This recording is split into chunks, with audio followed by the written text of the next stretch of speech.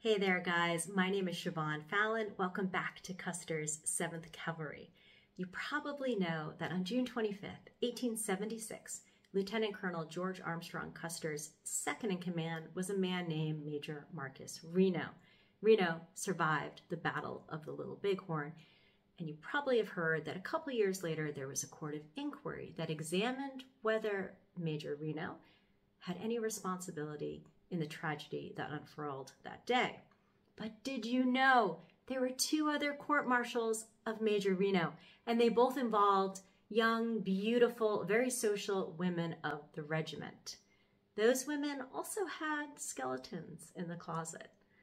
So let's dig and find out a little bit more. Thanks, guys. Marcus Albert Reno was born in Carrollton, Illinois, and graduated from the United States Military Academy at West Point in 1857. He fought in the Civil War and served with distinction. He was injured at the Battle of Kelly's Ford in 1863 when his horse was shot out from under him. While he was on detached service in Harrisburg, Pennsylvania, buying horses for the cavalry, he met his future wife, Mary Hannah Ross. She came from a very prominent family. Reno was 28. Mary Hannah was 18. She bore him a son they named Ross. Reno emerged from the Civil War as a brevet brigadier general of the Volunteers, though his regular Army rank was captain. For the next 10 years or so, Reno was on staff and detached duty, seeing no serious action in the field. Reno was promoted to Major of the 7th Cavalry in December 1868. Reno was in the field for a long scout in Kansas and Colorado in 1870. In 1872, he went to New York to join the board selecting a new weapons system.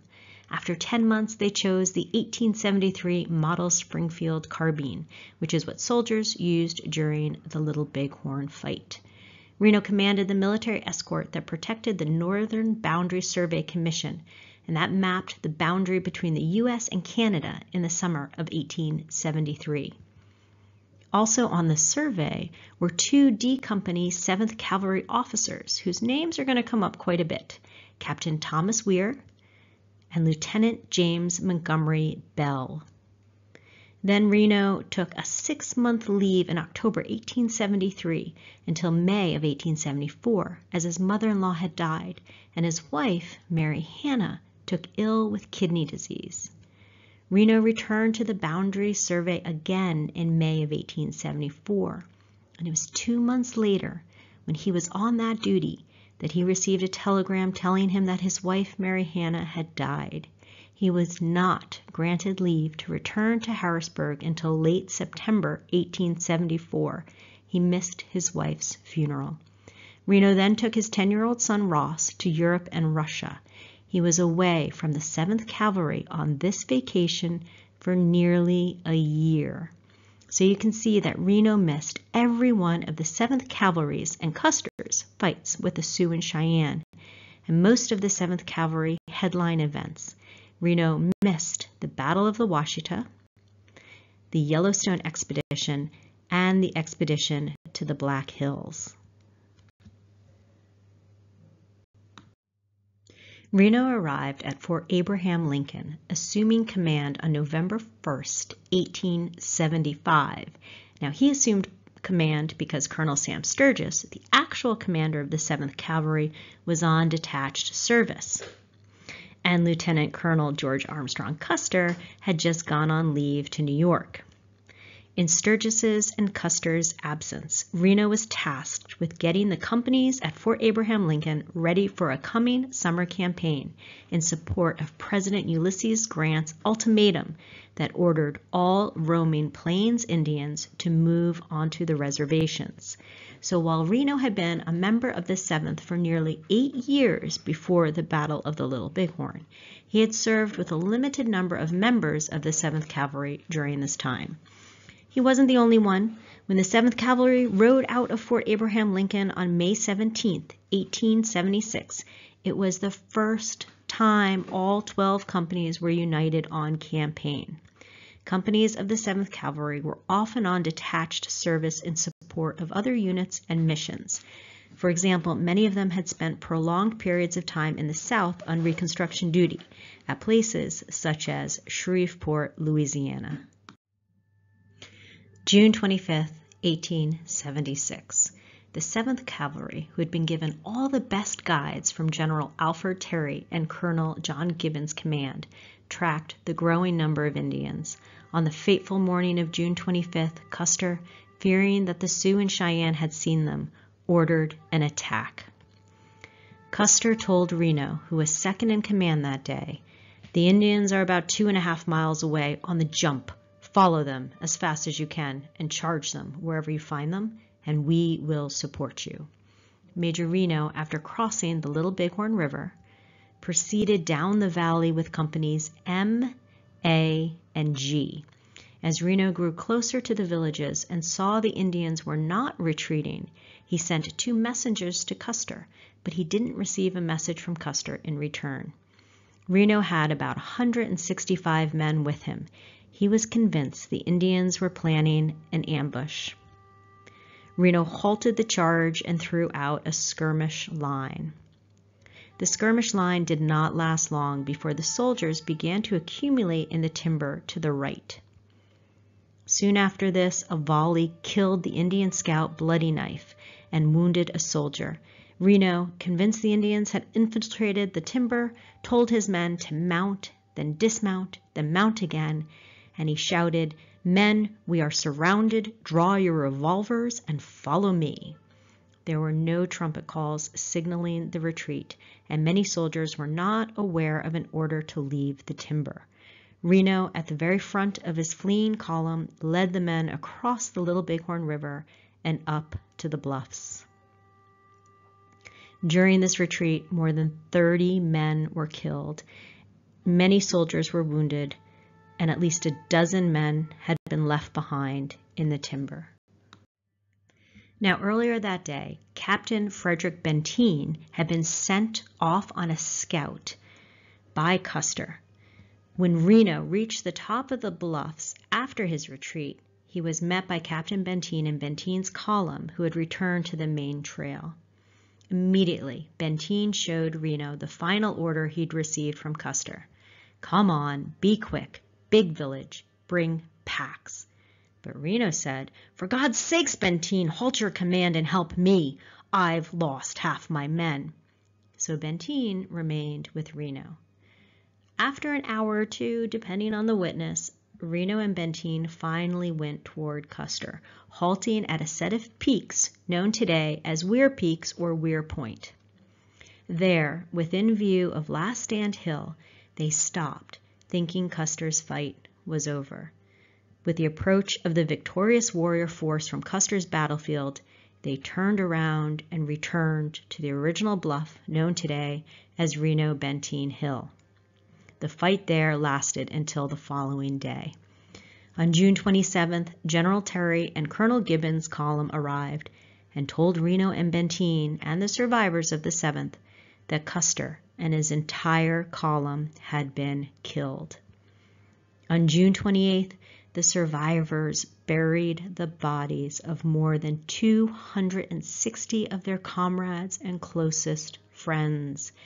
Reno would describe it as, quote, "a harrowing sight of dead bodies crowning the height on which Custer fell, and which will remain vividly in my memory until death." The 7th continued their summer campaign. In late July, Edward S. Godfrey records some incidences with Reno that foreshadows what's ahead. Reno was placed in arrest by General Gibbon, and the next day Godfrey wrote, "Colonel Reno got a copy of charges against him. It all comes from Colonel Reno sending out scouts as vedettes Saturday evening after we got into camp. I presume, however, Colonel Reno's manner has as much to do with the results, as his manner is rather aggressive." And in mid-August, Godfrey will mention Reno again in his diary, saying, "Major Reno has been playing ass right along and is so taken with his own importance that he thinks he can snip everyone and insult his staff, so there's not anyone on the personal staff on speaking terms. 2 days later, Godfrey says Reno's, quote, self-important rudeness makes him unbearable. Meanwhile, there had been rumors spreading about Reno's role at the Little Bighorn. Thomas Rosser, who had been a Confederate general during the war and also a friend to Custer, and a surveyor who traveled with the 7th Cavalry in 1873, published an explosive letter in the paper that said, I feel Custer would have succeeded had Reno made any effort. Instead of as soon as he encountered heavy resistance, Reno took refuge in the hills and abandoned Custer and his gallant comrades to their fate. Rosser was not the only military man critical of Reno. Lieutenant Ernest Garlington, a recently commissioned West Point grad who joined the 7th, later wrote, the Battle of the Little Bighorn has been fought a month before I joined, and of course was still the subject of conversation and comment. There seemed to be a suppressed feeling, at least among a portion of the officers of the 7th Cavalry, that Major Reno had not met the trying emergency suddenly thrust upon him with the most heroic spirit. The 7th Cavalry spent 131 days in the field. The campaign was one long and dismal failure. As Captain Thomas Weir remarked to a reporter in the Chicago Times on September 16, 1876, as the Sioux have failed to find us, we are going home. On September 26th, the 7th returned to Fort Abraham Lincoln.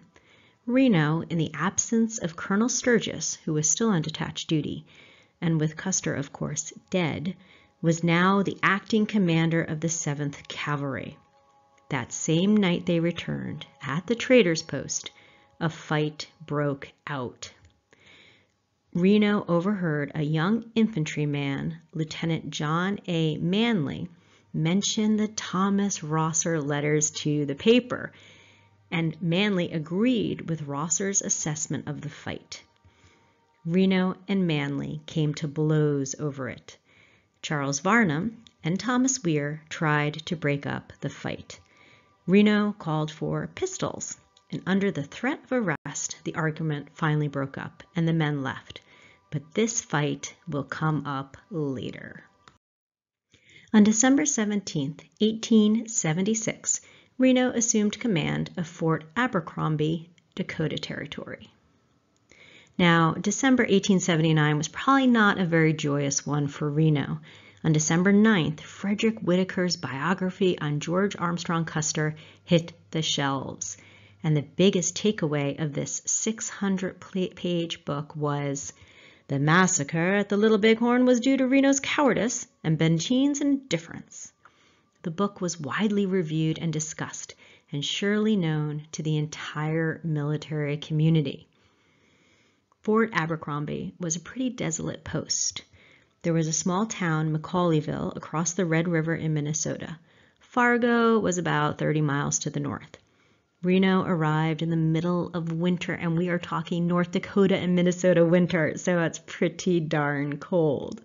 Abercrombie was also an older fort, and it had nearly reached its expiration date. It had been an important post for settlers and miners before the Civil War and had been instrumental in putting down the Minnesota Uprising in 1862. But the Army had not been updating it, and the fort would be abandoned in 1877. Fort Abercrombie was the home of Company A, 17th Infantry, as well as Company F, 7th Cavalry, commanded by Captain James Montgomery Bell.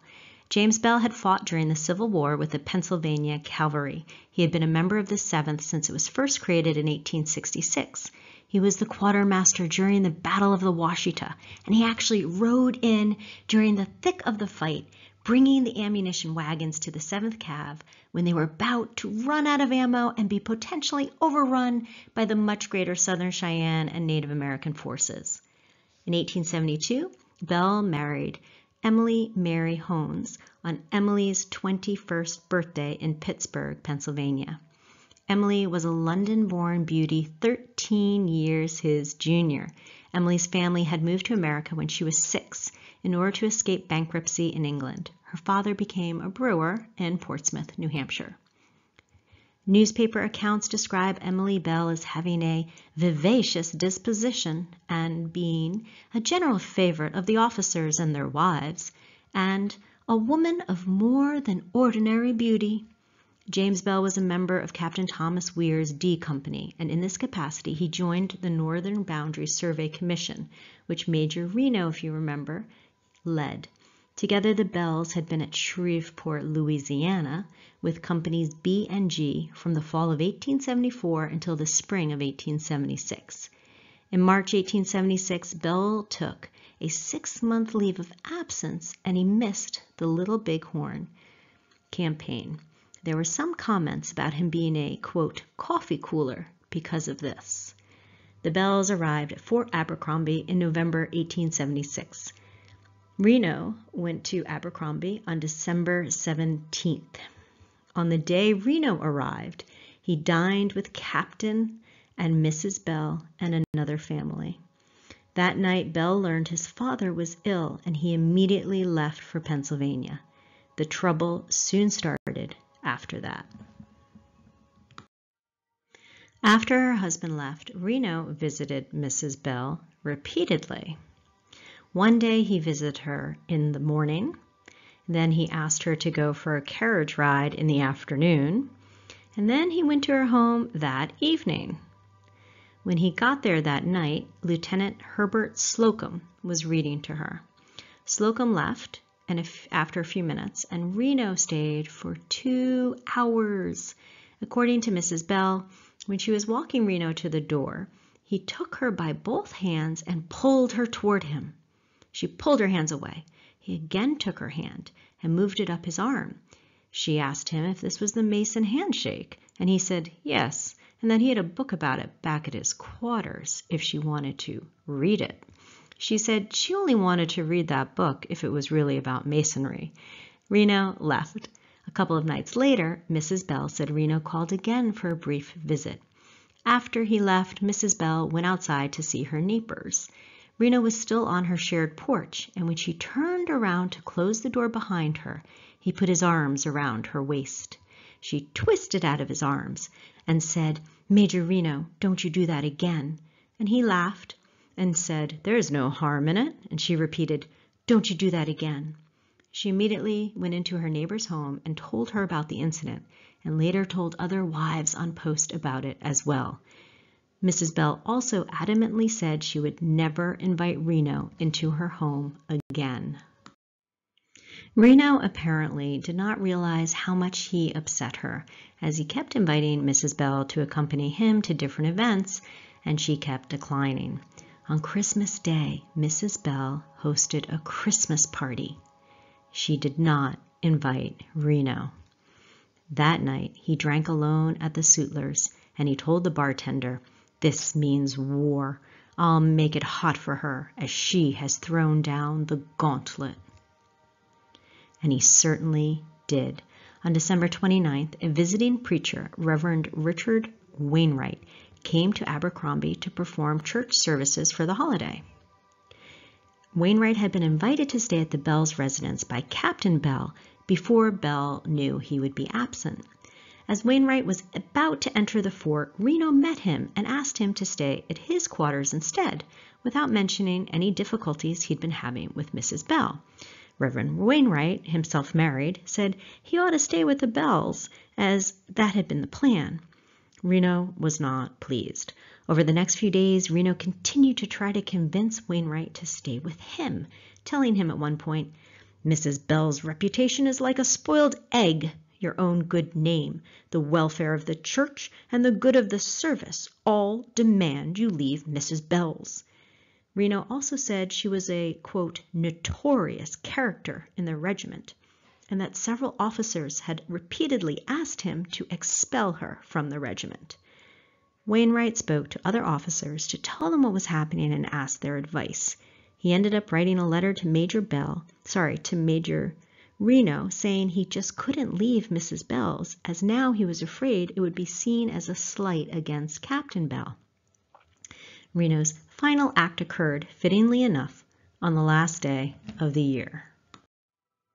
The holiday church service was held in the library, on December 31st, and usually these services were attended by the officers, some enlisted men, and a few people from the nearby town of McCauleyville. Mrs. Bell was supposed to play the organ. Reno sent his adjutant, Lieutenant William W. Robinson, to the library to inform the gathered officers that the organ could be played during the service, but not by Mrs. Bell. Robinson said that, quote, services will be stopped if Mrs. Bell attempted to play. When services started, Mrs. Bell still moved toward the front of the room to sit at the organ, and Robinson approached her, telling her again what Major Reno had said. No one else played the organ. The service was performed without any music. But after this, Reverend Wainwright moved into the home of another family, and Mrs. Bell sent for her husband immediately. Captain Bell returned on January 5th, and with Wainwright went to see Major Reno. Reno denied ever saying anything against Mrs. Bell. Captain Bell preferred charges against Major Reno for, quote, conduct unbecoming an officer and a gentleman. Reno was relieved of command of Fort Abercrombie and put in arrest. And in early March 1877, his court-martial trial began in St. Paul, which was the headquarters of the Department of the Dakotas. Reno hired 2 civilian lawyers to help him, or to defend him, one of whom was a prominent politician in Minnesota who would go on to be a U.S. Senator. The defense's case was an attempt to try and prove that Mrs. Bell had a social vendetta against Major Reno. Mrs. Bell took the stand, as did Wainwright, Slocum, and Robinson, as well as the trader bartender who testified that Reno said he would make it hot for Mrs. Bell and that he would drive her out of the regiment. Reno's defense called 3 Seventh Cavalry officers, Major Lewis Merrill, Captain Frederick Benteen, and Lieutenant George Wallace. The defense claimed that Reno as a commander knew Mrs. Bell's character, and thus in order to maintain good order, he had a right to prevent Reverend Wainwright from staying with her. Major Merrill, who had been the commanding officer of the companies of the 7th Cavalry in Shreveport, Louisiana, testified that Mrs. Bell's character had been subject to, quote, rather unfavorable criticism. Frederick Benteen got on the stand and testified that Reno's character was, quote, first-rate, and that Mrs. Bell's reputation was indeed bad. Years later, Benteen, who had something negative to say about pretty much everyone in the 7th Cavalry, would write of Major and Mrs. Bell. Major Bell is a massive, fine-looking fellow, but I've no doubt the madame soon learned that her brain matter contained more gray matter than did his. She doubtless was a nymphomaniac. Benteen also hinted that Emily had an affair with 7th Cavalry officer Lieutenant Benny Hodgson while in Shreveport, Louisiana. Benteen wrote, is it within the bounds of possibilities that Major Bell could not scent out the musky missteps of his madame? Little Benny H. told me on the shady side of a Montana bluff in 1876 that when he got away from that Louisiana town, he felt that the weight of a mountain had been removed from his shoulders. I didn't ask him if he hunted the musky fox. He, as a gentleman, would not have told me. George Wallace testified that Reno's character, quote, has been very good. But of Mrs. Bell, Wallace gave the most damning testimony of all, saying she, quote, was not a true wife. The judge advocate or prosecutor stated that Mrs. Bell's reputation was not on trial, and he also reminded the court that if indeed she was such a person devoid of character, a person whose reputation could not be further injured, then what was Reno, the post commander, doing at her quarters so constantly? Major Marcus Reno was found guilty of conduct unbecoming an officer and a gentleman, and the original punishment was that he was to be dismissed from service. The Secretary of War wrote, quote, Major Reno's conduct toward the wife of an absent officer, and in using the whole force of his power as commanding officer of the post to gratify his resentment against her, cannot be too strongly condemned. However, President Rutherford B. Hayes mitigated the punishment from dismissal down to a suspension from rank and pay for 2 years. Some historians have found this to be harsh punishment. Now, I might not know what it's like living at a frontier post in the late 1870s, but I'm a military spouse and I understand military culture. Reno was not an inexperienced and young enlisted man. He was not a second lieutenant fresh out of West Point. He was the commanding officer. He was the highest ranking officer at Fort Abercrombie. He was the boss.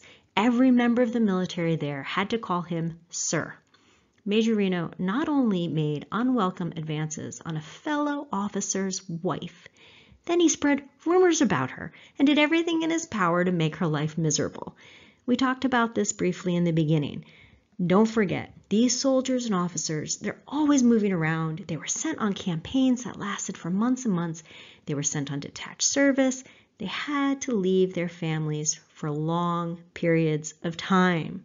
The judges and members of the court who decided on that guilty verdict were the officers themselves, and most of them were married. There would be times they too had to leave their wives and daughters alone and vulnerable. And you just can't have a post commander whom you can't trust around your women. Reno left the Dakotas and moved into a hotel in Harrisburg, Pennsylvania to wait out his 2-year suspension. Bell, Robinson, and Slocum and Company F were transferred to Fort Abraham Lincoln in April. They never returned to Fort Abercrombie, and the fort was soon abandoned. Even though Reno was far from his 7th Cavalry colleagues, his troubles, though, did not end, which brings us to new charges brought against Reno. Remember the barroom fight I mentioned on the night the 7th Cavalry returned to Fort Abraham Lincoln after that horrible summer campaign? It was September 26, 1876. Well, on May 28, 1877, Lieutenant William Robinson proffered charges against Reno. A little bit more on Robinson. He had been Reno's adjutant at Fort Abercrombie. Robinson had been in the 3rd Cav with General Crook in the March Powder River expedition, but his battalion didn't go with Colonel Reynolds in that attack. Robinson was transferred to the 7th Cav after Little Bighorn. He took Lieutenant Benny Hodgson's spot in Company B, and then he was promoted to 1st Lieutenant and transferred to F Company. A request was submitted that Reno be charged with drunkenness on duty regarding that September 26th fight, that while he was in command of Fort Abraham Lincoln, and while he was intoxicated, he was guilty of conduct unbecoming an officer and a gentleman, and had engaged in a, quote, fisticuff and rough and tumble fight with Lieutenant John A. Manley. I'm just going to read these charges because they're hysterical. Quote, Major Marcus Reno did roll on the floor of the officers' club room in the slops and filth covered by spittle and the spilling of liquor over said floor, to the disgrace of civilians and junior officers. In addition to this physical altercation with Lieutenant Manley, when Charles Varnum tried to break up the fight, Reno started arguing with Varnum and assumed the attitude of a duel. He asked for pistols. When Captain Thomas Weir tried to soothe this over and have Reno and Varnum shake, Reno hit the hand of Varnum away from him, saying, "Don't you touch my hands." When Lieutenant Robinson said he would have to place Reno under arrest if he brought pistols into the traders, Reno shouted at him, "Who the hell are you?" However, when Colonel Sam Sturgis, the commander of the 7th Cavalry, received these late charges, they were more than 6 months after the fact. Sturgis disproved them, saying they seemed to be motivated by, quote, bad grace, though Sturgis may have regretted that decision, as we shall see. This brings us to the Reno Court of Inquiry held in Chicago in 1879. Now, those of you who have watched my videos, and I have quite a few of them, know all about this. Reno may have had a little too much time on his hands during his 2-year suspension from service after the incident with Mrs. Bell. He's the one who requested this court of inquiry. He was provoked by the pulp fiction writer Frederick Whittaker, who had written a biography about George Custer. And Whittaker, in this book, and in accusations he also made in articles and letters to the papers, placed the blame of Custer's defeat on Reno's shoulders. Whittaker was not the only one. Reno hoped a public investigation would put all of the accusations of cowardice to rest. The results did not put an end to the criticism. Reno was found not guilty, but the testimony of the officers was not always a vote of confidence. Excerpts for the testimony of these two officers,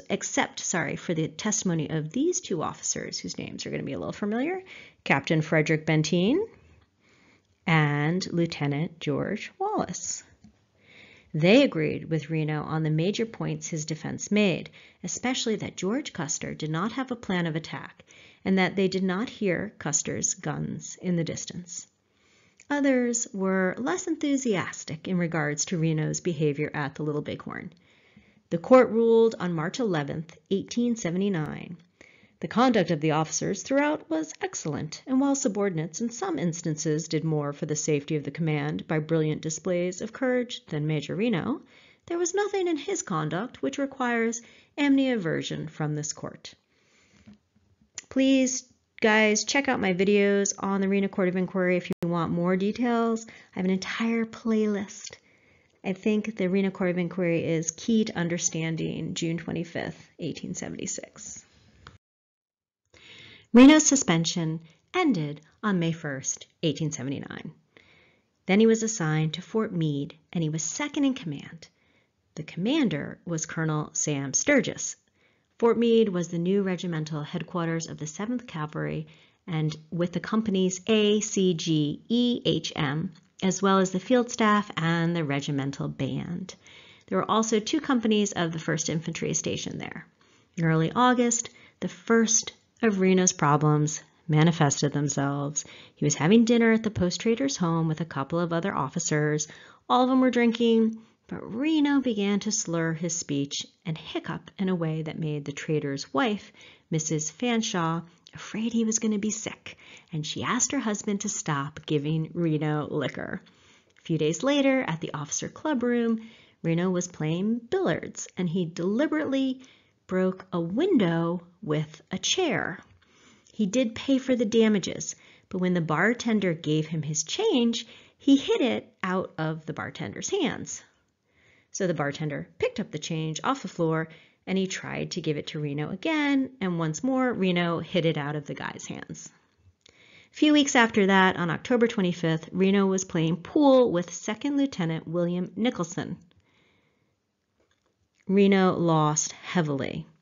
Nicholson and Reno began to argue about the amount of money that Reno owed the younger man. Nicholson started shouting at Reno, saying he could lick him in 2 minutes any way he wanted. Reno responded by trying to hit the 2nd lieutenant in the head with a pool stick. Nicholson threw up his hands and the pool stick broke over his arm. Nicholson then leapt at Reno, and the two had to be pulled apart by other officers in the room. When Colonel Sturgis heard about yet another fight, he charged Reno with conduct unbecoming an officer and a gentleman. Reno was put under arrest and confined to the post. About 2 weeks later, even before this court-martial began on the night of November 9th, 1879, Reno would do something even more unwise. As we mentioned earlier, Colonel Sturgis was the post commander at Fort Meade. He actually arrived in mid-July 1879, so he got there 2 months after Reno. Sturgis brought his family with him. His wife, Jerusha, his daughter, Ella, who was 21, his son, Sam Jr., who was 18, and his 14-year-old daughter, Mary. The Sturgis family had recently lost 2 sons. One is, of course, Lieutenant Jack Sturgis, who at the age of 22 died with Custer at the Little Bighorn. But before that, the baby of the family, Thomas, who had been only 5 years old, had died in May 1875. Ella was an accomplished and talented young woman. A newspaper described her as, quote, a very handsome girl, tall, slender, with large, expressive gray eyes, dark skin, and hair and marked eyebrows, with color enough to make her brunette beauty effective.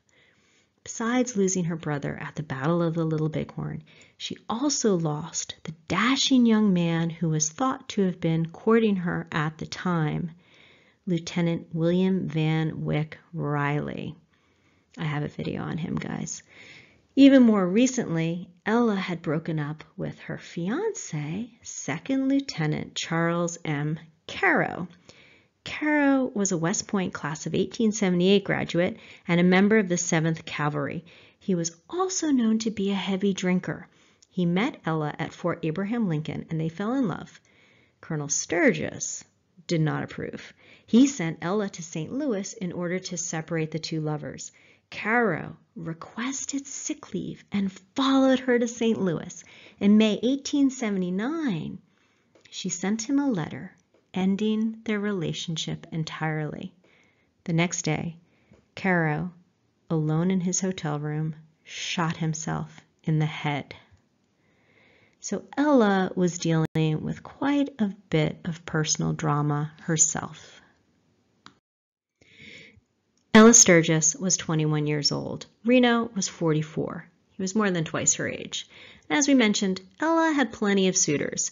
She had the doomed love affair with a dashing William Riley, as well as Charles Carroll, who killed himself for love. A few years later, she would marry a rich young banker, and when he died, she married a chairman of a railroad company. Reno came with a lot of baggage, and whether the Sturgis family thought he was in any way to blame for the Custer disaster, or maybe Jack Sturgis's death, the military community was rife with rumors and gossip about him, about the Little Bighorn, as well as his earlier court-martial about his behavior toward Mrs. Bell. Though Reno was second in command, it doesn't seem like Reno spent any time socially with the Sturgis family. There was one day, October 1st, Reno had paid an unexpected visit to the Sturgis house while Colonel Sturgis was out. Reno stayed for 2 hours. Sturgis would later angrily say that Reno had not followed proper social etiquette. He had not sent in his name, but just knocked and entered the house. Sturgis would also say his family was certainly not on cordial visiting relations with Reno. At about 10:30 or 11 o'clock at night, on the evening of November 9th, 1879, Reno went for a walk. He passed near Colonel Sturgis's house. Now remember, he's under arrest for court-martial for fighting with Nicholson. And as an officer under arrest and awaiting court-martial, he's forbidden to visit his commanding officer. Yet Reno spotted Ella sitting inside one of the rooms on the side of the house. So he decided to walk across the yard to this window. He raised himself up on his toes and looked in. Ella Sturgis, fully clothed, heard what sounded like tapping, and she looked up. She began shouting, "Mama, it's Major Reno! Mama, it's Major Reno!" Mrs. Sturgis shouted for the colonel, who came downstairs, grabbed his cane, and ran out of the house. Reno was already gone. Colonel Sturgis sent Lieutenant Ernest Garlington, the post adjutant, to Reno's home. Reno was promptly confined to his quarters. Reno wrote an apology to Mrs. Sturgis the next day, asking her pardon, saying, "I said to myself, can there be any harm in looking in? No one will know. And in my loneliness and thoughts of the past, I felt myself impatient to resist the temptation." Well, he wasn't pardoned. Instead, Colonel Sturgis preferred an additional charge to the court-martial specifications, another one for conduct unbecoming an officer and a gentleman. Finally, the court-martial. The prosecutor called Lieutenant Nicholson, the traitor, and his wife, that's Mrs. and Mr. Fanshawe, and others to testify about Reno's bad behavior. But of course, the most explosive testimony came from Colonel Sturgis and Ella herself. Ella was called to the stand and recounted what happened that night while she was in the parlor. I said, "Mother, there's someone at the window. When I sat forward and looked out into the darkness, I saw a face gradually appear. I sat paralyzed as my eyes met Major Reno's. He evidently saw no one in the room but myself. His eyes were fixed on mine. I was so frightened. I could not move and was only able to say, 'It is Major Reno, it is Major Reno.' When I first said it, my mother said, 'No, it is not,' as if it could not possibly be true. But when she saw the state I was in, she said, 'Ella, run!' But I could not move, and it was only when I heard Mother leave the room calling for my father that I had strength enough to get out of the chair and run to the corner which was between the fireplace and the front window. His face was immediately against the pane, and I saw Major Reno for perhaps 6 seconds. My impression was that I would be shot, for I knew he must have feelings against my father, and as his face was very pale, and he looked as if he was about to do something very desperate, very excited, and his expression was one of anger, as if to threaten. Reno's defense called, once more, for Captain Frederick Benteen. Benteen said Reno had read him the note of apology that he had sent the next day. Benteen also asserted that Reno was, quote, "dead in love with the young lady." Reno's defense claimed that Reno's conduct had not been unbecoming an officer and a gentleman, but claimed his behavior was due to, quote, "the youthful follies or trivial deviations from rectitude." Well, the court did not agree. Once more, Major Reno was found guilty.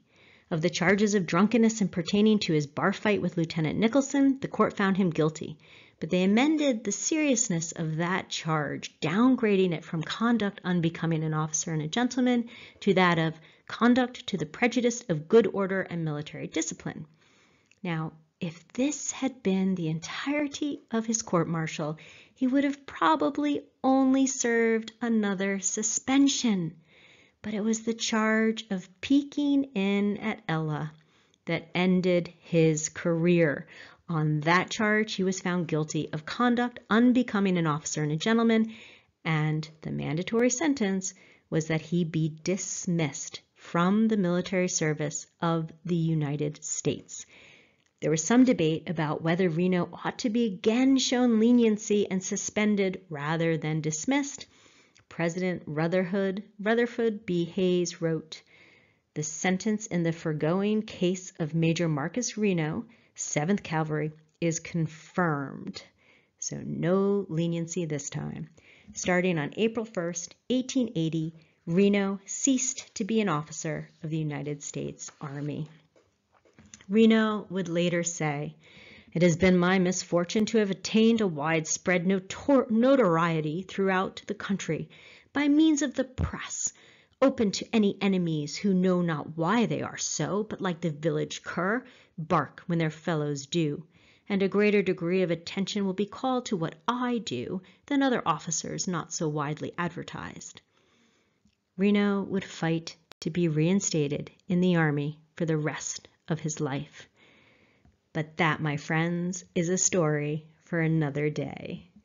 For more on the life of Major Reno, please watch my video biography on him, as well as Lieutenant William Riley and Lieutenant Benjamin Hodgkin. I have a whole series of 7th Cavalry officer bios, so check them out, please. Thanks, guys. Like, subscribe, click your notification bell, leave me a comment, come back real soon. Thanks for watching, and thanks to my friends for helping me out. All right, thank you.